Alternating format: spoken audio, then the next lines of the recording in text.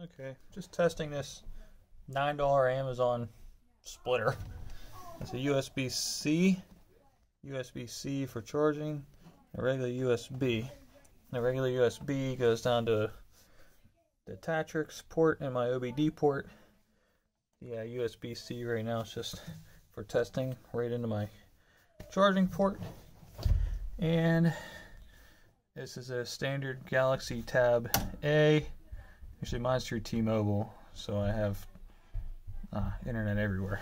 But I have an old Tab A somewhere I can test. But it seems to be working. As you can see, I'm still connected to my ECU. My key's on. Fuel pump's turned off.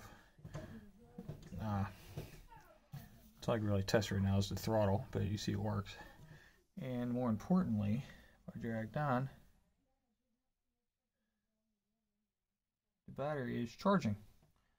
So, call that a freaking win.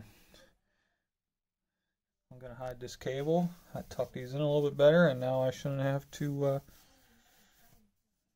unhook a bunch of crap, charge the tablet all the time.